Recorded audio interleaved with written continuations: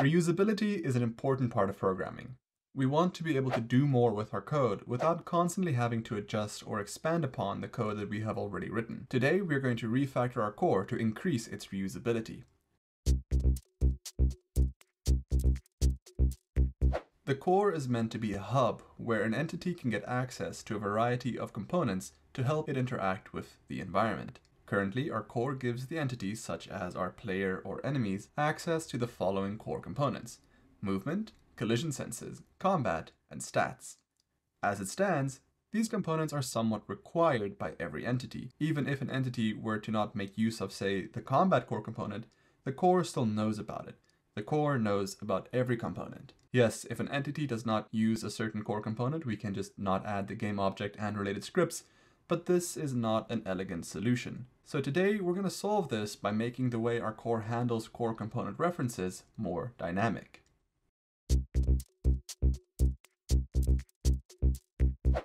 So to solve this issue, we're going to get rid of all the hard-coded core component references our core has, and replace it with a list.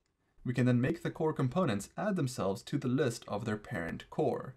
In the core, we can then create a function that will be used to find and return a core component from this list when it is needed. Other scripts that make use of certain core components can then call this function and cache the reference to that component. That way it's not constantly looking through the list. By doing this, the core is no longer aware of the specific core components it is responsible for, and merely acts as a general hub for the core components. Okay, so let's go ahead and actually get started. To start off with, let's go ahead and open up our core script. In the core script, we're going to start by removing all of these hard-coded references that we've set up earlier. So just go ahead and select all of those, including these ones down here, and we'll just delete them. Because we are no longer making use of those hard-coded references, we can also go ahead and get rid of the code where we set those references in the awake function.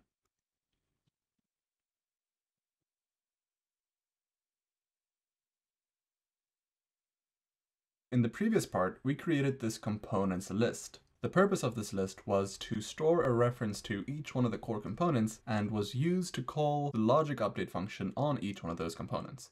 So let's just go ahead and reuse this list. Instead of the type being iLogicUpdate, let's go ahead and change this to CoreComponent. And I'm also going to go ahead and rename the list to CoreComponents. One final thing I'm going to do is, after private, we're going to go ahead and say read-only.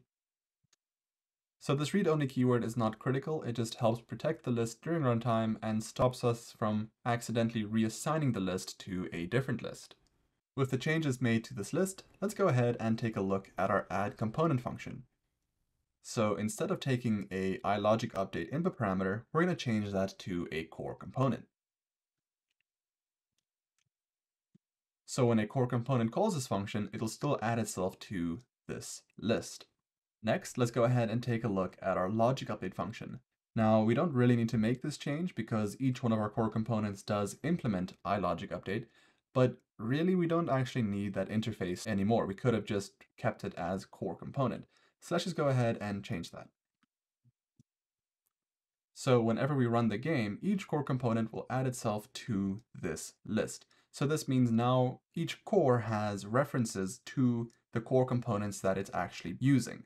What we need next is our method to retrieve references to these core components to be used elsewhere. So how are we going to do that?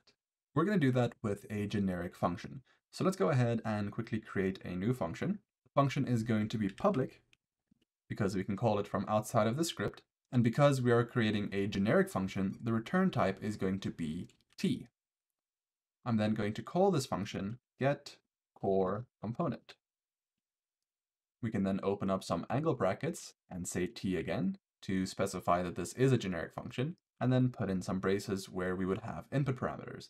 Now this function does not have any input parameters, and I'll explain why in just a second. After this, we can then go ahead and say where t colon is a core component. So what we're saying here is that we have a generic function and the generic type is t, and we say that our function is going to return an object that has the type t.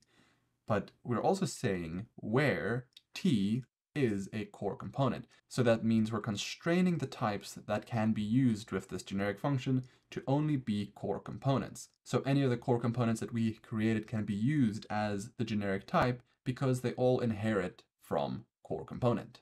We can then go ahead and open and close some brackets. So now inside this function, the first thing we need to do is look through our CoreComponents list and see if we can find the core component that we're looking for. And to do this, we're going to make use of the link library. So let's go ahead and go to the top of our file. And underneath using Unity Engine, we'll also add using system.link.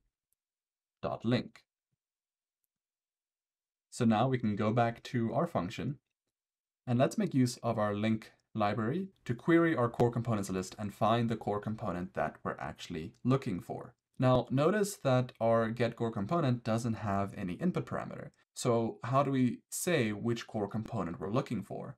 And the trick is the fact that this is a generic function. So we're making use of the type that we set this function to be as the type that we are looking for. So if we're looking for our movement core component, we'll say getCoreComponent square bracket movement square bracket. And then we can simply look through our list to see if any of the core components has that specific type. So let's go ahead and do that. We can say core components and then dot of type. Now of type is a method provided by the link library, and it takes the list and filters it to only contain objects that are of the type t. So we can pass our generic type t into this function like that. So now at this point, we'll have a collection of potentially 0 or more objects that have this type t. So we need to refine our search a little further. To do this, we can say dot first or default like that. So what this is going to do is it's going to take the collection returned by of type, and it's going to take the first element in that collection, or if the collection doesn't have any elements, it'll return the default value for whatever type we're using. Now, because our type is a class, it'll return null if nothing was found. Let's go ahead and store the result of this in a variable, and we're just going to use var in this case because we don't know the type that is being returned by this function, and we'll just call it comp. And just set it equal to all of that. After searching through our list for that specific type, we can then go ahead and check to see if we have found anything or not. So we can say if comp equals null. In this case, it means we did not find anything. We can say debug.log warning. And the warning message will simply tell the developer that a script is trying to use a core component that they have not implemented yet or added to an entity. So this basically replaces that generic error that we created earlier. So in here, we can go ahead and create a message, starting with the $sign and then our double quotation marks.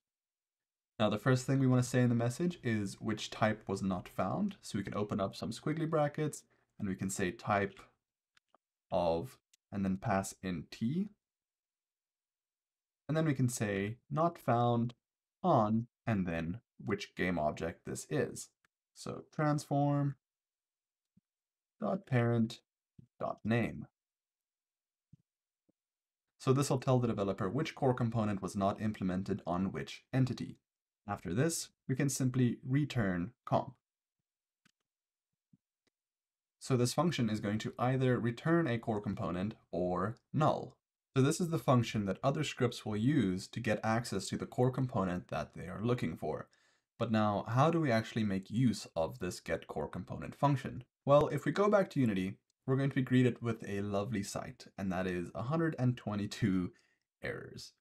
So let's go ahead and tackle this slowly. Let's start off with our player. Our player's finite state machine already makes use of a lot of the core components like the movement and collision senses. It makes use of the movement core component to apply velocity to the character, and the collision senses core component to find out if it's grounded and things like that. So let's go ahead and open up our player's grounded superstate. So that'll be in scripts, player, player states, superstates, and player grounded state. So let's take a look at what errors we have here. So you can see that in our doChecks function, our PlayerGroundedState is trying to look at the collision senses core component and get all this information to make use of in the state logic. So the first thing we need to do is create a variable to hold our collision senses. So let's go ahead and come up to the top. And seeing as this is a private variable, I'll create it underneath the protected variables. We'll just say private collision senses. And we'll just call it collision senses again. Now, forgive the change in formatting. I've swapped over to Visual Studio Code from Visual Studio just to help with the look of the videos. And so some of the files still have the old formatting. So please just bear with me. Okay, so now that we have this collision senses variable, we can come back down to our errors. And now we no longer need to access collision senses through our core like this. So let's go ahead and click on all of these. Now, I don't know if you can do this on Visual Studio, but in Visual Studio Code, if you hold an Alt, you can place down multiple cursors like this. So we can go ahead and change each one of these to simply be collision senses like that. But now we have an issue. We have this collision senses variable, and we're making use of it over here, but we're never setting the initial reference to the collision senses core component. So where are we going to do that? Now, we have a couple of issues. Usually we set these references in some sort of awake function. However, our states do not have an awake function. Yes, we have this constructor, which technically acts like an awake function, but not really.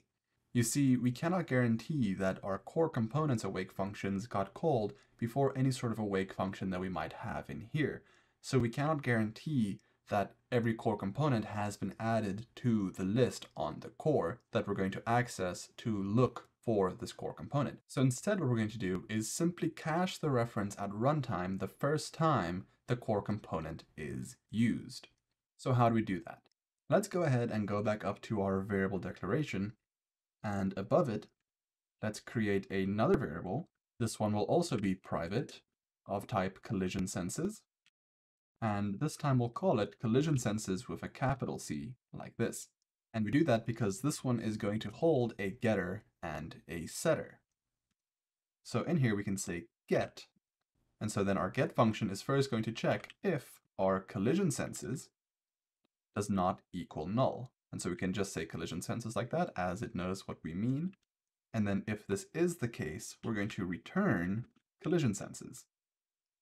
However, if this is not the case, meaning we have not yet set this reference, we're going to try and set the reference now with collision senses equals core.getCoreComponent, and then we pass in the type collision senses,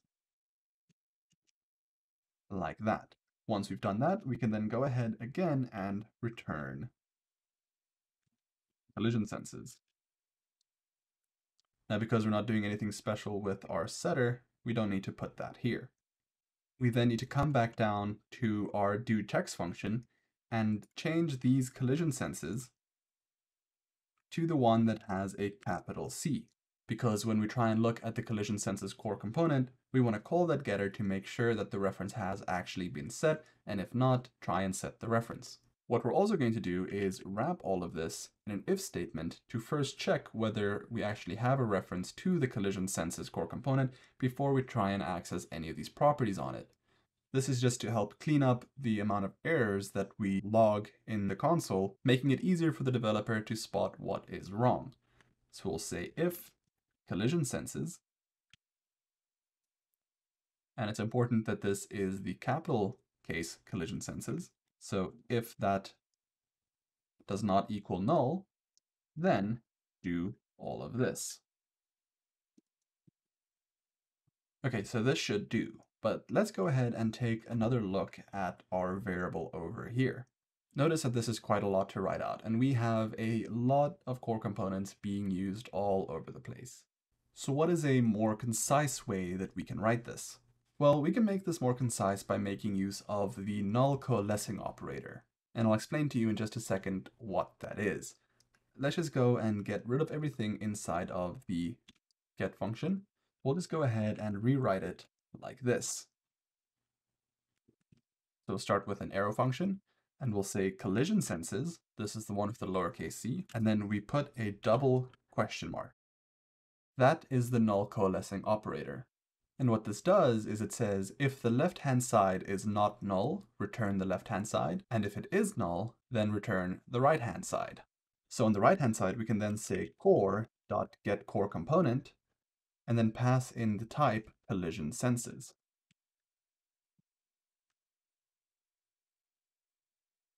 But now we have one last issue, and that is that calling core.getCoreComponent does not actually set our reference. It'll simply return the core component, which is then returned by this overall function, but that is not stored over here. We could try and say collision senses equals that, but this doesn't work. It gives us an error, even if we spell it correctly. Now there's an easy way to solve this if you're using Unity 2021.2 or later, and that is to, instead of trying to do that, putting an equal sign here. And what this does is it stores whatever the right-hand side returns in the left-hand side. But I'm still using Unity version 2019, so unfortunately I cannot make use of this. So we're gonna have to find a different way to solve this, but if you're using a later version of Unity, feel free to just do that and skip ahead a bit. So how can we solve this? What we can do is create another version of our GetCoreComponent function that does take in an input parameter. And the input parameter is going to be the variable where we want to store the reference. Let me show you what I mean. Let's go ahead and come back to our core script. And after our GetCoreComponent function, let's go ahead and create another one. We'll say public t GetCoreComponent, and then the type is again t. And now this time inside the brackets, I'm going to say ref t value. And so what this means is we're going to pass in an object. We're calling it value locally. The type of the object is going to be t, our generic type, and we're passing it in as a reference. Usually when you pass something through a parameter, you pass in a copy of that value. But if you put the ref keyword in front of it, you're now actually referencing where that data is stored instead of just the value of that data. And again, after this, we just say where t is a core component. Inside of this, we can then simply say value equals GetCoreComponent, and we pass in t again, like that. So from this GetCoreComponent function, we're calling our first one, and we're storing the value that it returns inside of this value parameter that we passed. After that, we can then again go ahead and just return value. So now if we come back to our PlayerGroundedState, over here we can come and pass in our collision senses variable as a reference. So inside of the brackets, we simply say ref, again, collision senses. So now what we can do is actually get rid of our angled brackets like that, because we can infer the type of the generic function from what we pass in over here. And that again just makes it a little bit shorter. And that's it. Let's go ahead and clean this up because we can now go ahead and write this in a single line. Now, unfortunately for me, there's some wrapping, but you get the point. So if we go ahead and save this and go back to Unity, you'll see that we have 4 fewer errors. So we still have a lot of work ahead of us. We now know our process for fixing these errors. And there's a reason that I started with the PlayerGroundedState. And that's because, like I said, it's one of our super states. This means that any variables that we declare over here, as long as we declare them as protected, will be accessible to any of the children states. Now, none of the PlayerGroundedState's children states make use of collision senses, so we can keep it private, but a lot of the substates make use of our movement core component. So instead of going to each one of those and declaring a movement variable and caching the reference there, we can first go ahead and cache it in our superstates, and that'll decrease the amount of work that we actually have to do. So in our PlayerGroundedState, let's actually go ahead above our collision senses, and let's declare a protected movement, and we'll just call it movement with a capital M. And in here we can say get arrow function, and then we're going to return movement with a lowercase m, but we don't actually have this variable yet, so let's go ahead and declare that first. This one I'm actually going to declare private because we only want to make use of our uppercase movement, not our lowercase movement. So we'll say private movement, lowercase movement, like that. Now back up here, we can say movement, null coalescing operator, core.getCoreComponent, and we're going to pass in a ref to our movement variable like that. So let's go ahead and take a look at the substates to our PlayerGroundedState. So let's come to our substates folder. Let's make this a little bit bigger. Okay, so our substates are our player move state, player idle state, player crouch move state, player crouch idle state, and then our player land state. So let's go ahead and work through each one of those and see how we fix the errors. Let's start with our player move state. So let's go ahead and see what errors we have here. If we scroll down, you can see that in our LogicUpdate function, we're trying to use our movement core component to check if we should flip and also to set our X velocity. Now we can fix this by simply getting rid of the core dot in front of movement. So now we're referencing the movement variable that we declared on our player grounded state. And it's as simple as that. Again, forgive the formatting that just happened there. Now, one more thing that we can do here is after movement, we can go ahead and add a question mark.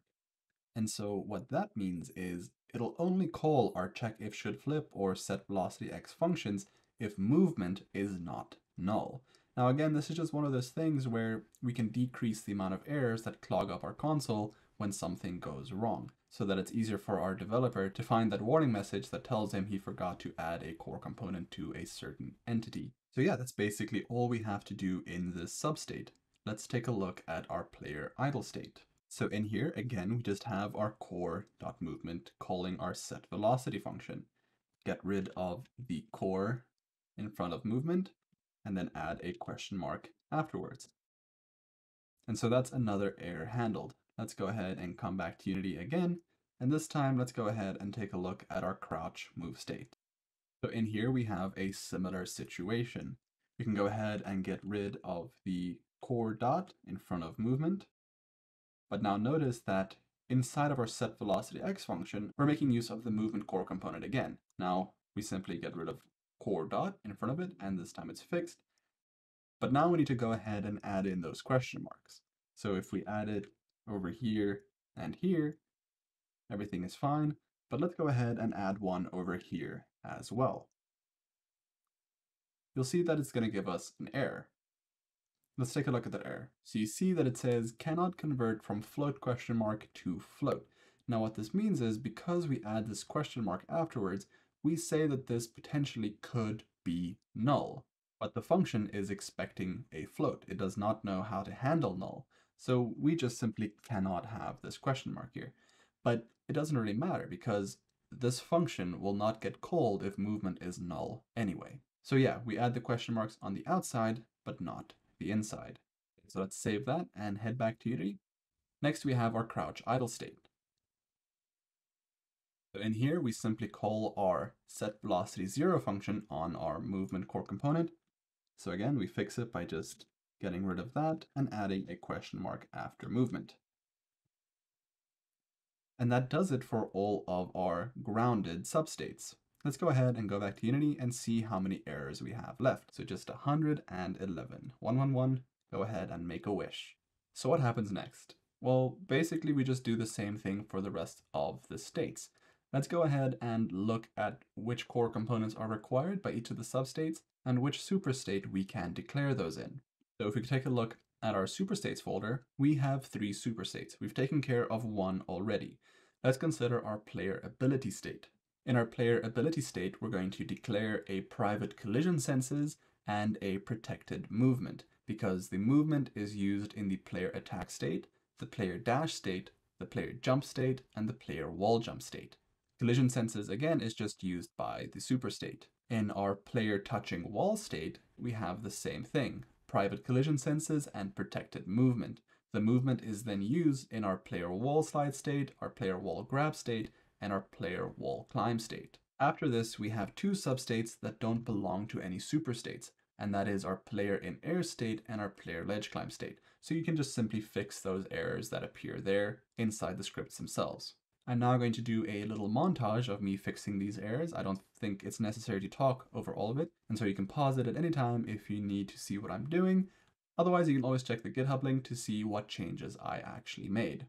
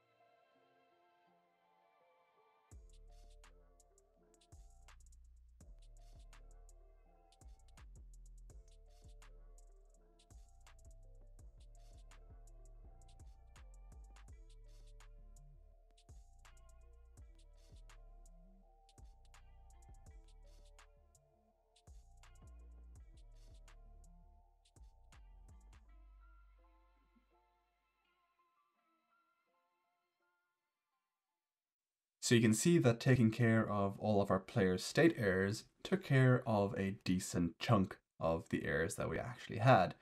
So where are the rest of these errors? So a lot of these errors are going to exist on our enemy states. Now, unfortunately, our enemies still make use of an older version of the finite state machine, and thus they do not make use of our super state substate system that we made. So unfortunately, we're going to have to fix each one of these errors on those states individually. So let's go ahead and do that. We can come to our enemies folder, states, and then go through each one of these. So in our attack state, you can see over here we have core movement and core movement as well. So at the top, we can again come and declare variables for our core components. Now our attack state only makes use of movement, so we can go ahead and create a private movement like that, and then another private movement. The getter that calls movement for core.getCoreComponent with our movement variable reference, like that. And then where we have our errors, we can again just change it to movement, like that. And don't forget our question marks. And again, you just follow the same process for the rest of the enemy states. Just note, however, that our enemy 1 player detected state actually also makes use of the movement core component. So in the base player detected state, just use protected instead of private. But again, I'm just going to speed this up, and you can pause it if you need to take a look, or you can always check out the files on GitHub.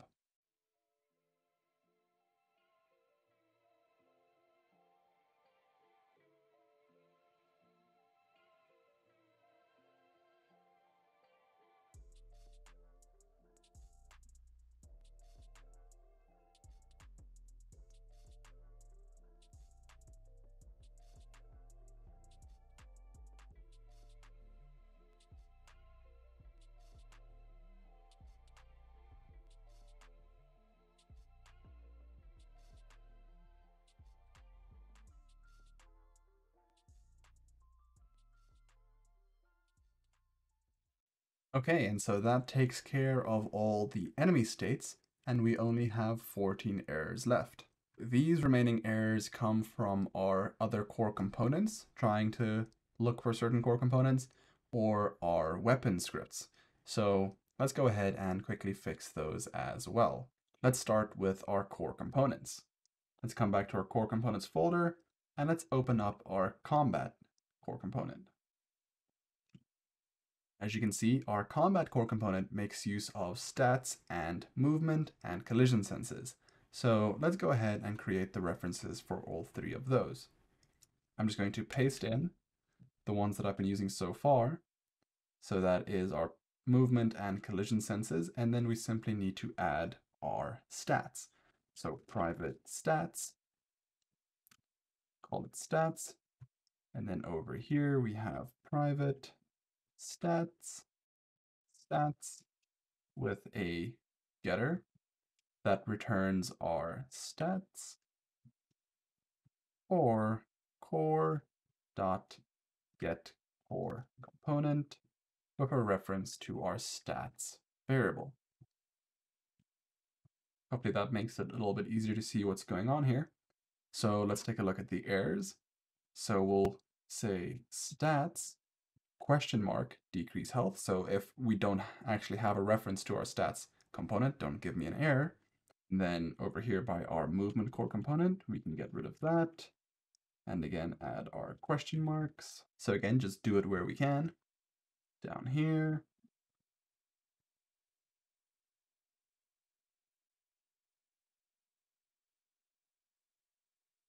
And that takes care of all the errors on our combat core component.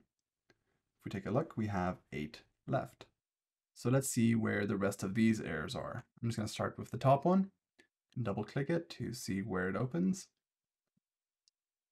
And this one appears to be on our enemy entity script. So our entity script makes use of our movement core component. So let's just go ahead and add that over here as well. Go ahead and paste this in, and I'll get rid of collision senses because I don't need that one. And now over here, notice that I'm actually using a capital C core instead of lowercase c. And then we can go ahead and just fix these errors like normal.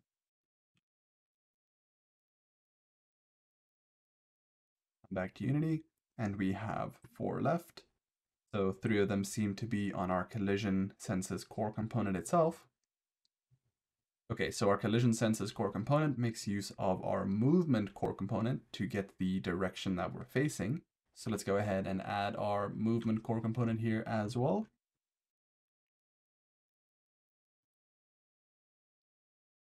Like that, and then we can come down to our errors and again just get rid of the core dot in front of movement.